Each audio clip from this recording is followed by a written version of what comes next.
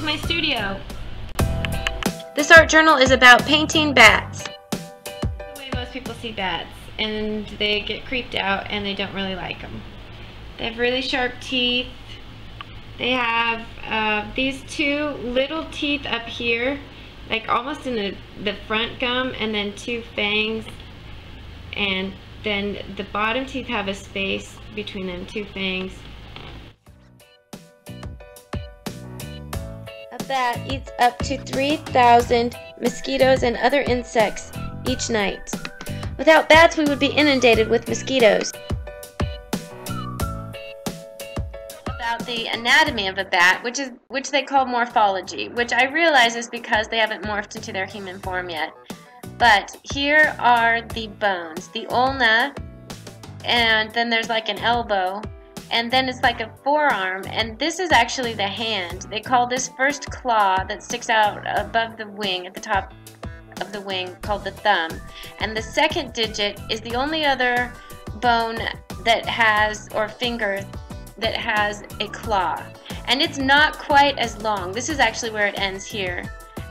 The third goes all the way to the tip of the wing, and the fourth is the first one that goes down, and then the fifth. So they actually have 5 fingers, an elbow, and a shoulder. So this is the shoulder, this is the elbow, this is the wrist, and then thumb first is called the first finger, the second finger, the third, fourth, and fifth. Now, not all bats have this bit of wing between the tail, which is also optional, and the leg. Some of them do and some of them don't. Remember Stella Luna.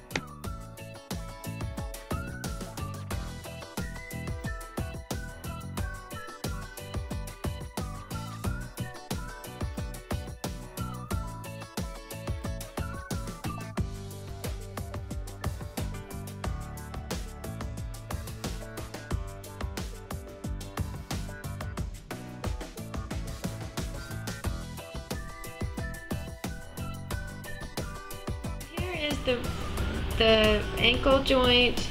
The knee joint would probably be in here. This is the third digit.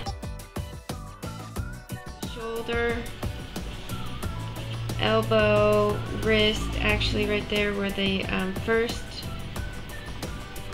digit is, just that little claw.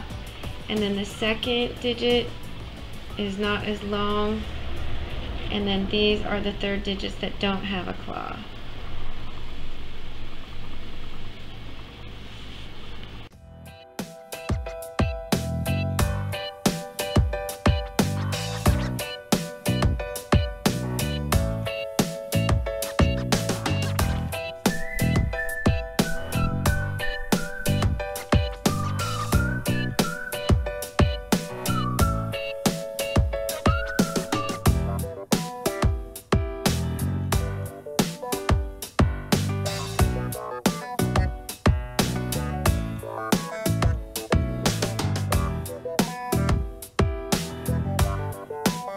So on the second wing, here's the shoulder on this wing. So the other shoulder would be about here, and then this is the elbow. So here's the elbow, and here's the wrist, and then this third digit.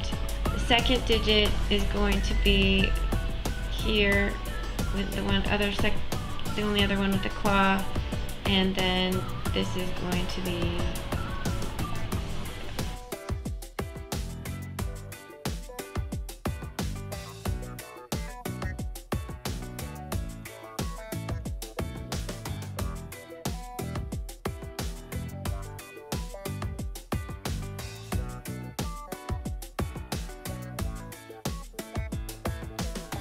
okay. Now it's a little more cleaned up, and I don't know if you want to be this precise, but one of the things I also learned about these bones called the digits, there's a metacarp up here, and then 1 or 2 phalanges, which is like almost like the shape of the wings here, how it dips a little bit, and then there's the solid, regular bone part of the bone, which is called metacarp.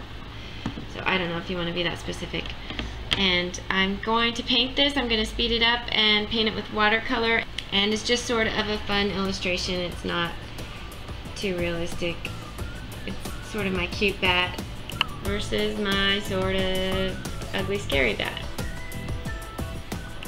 So first off, I'm going to wet the paper to get some nice wet on wet effects. And the wing also has the blood vessels. Like a lot of people depict the little lines that are blood vessels, and like I said, on hub pages you can get a lot more specific than the words little lines and blood vessels. But you know, depending on how realistic you want to go, you'll need to educate yourself on just exactly what they do. If you just want them suggested by watercolor, you don't have to worry about it, but it's nice to have that information.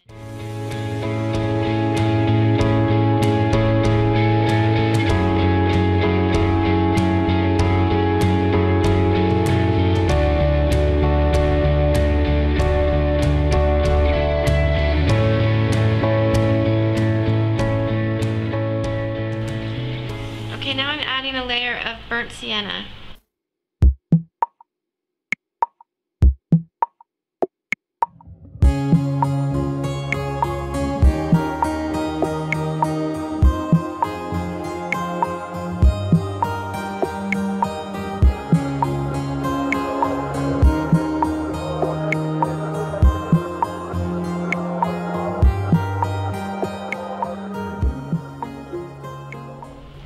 Indigo blue or phthalo blue mixed with burnt sienna makes a really good bat black.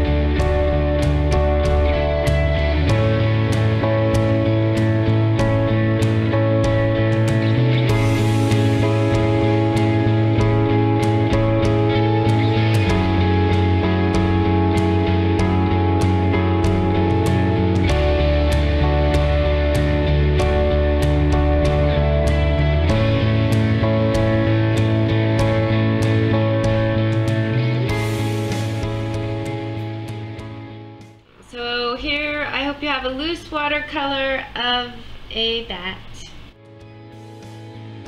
Thank you for painting along with me, and thanks for watching.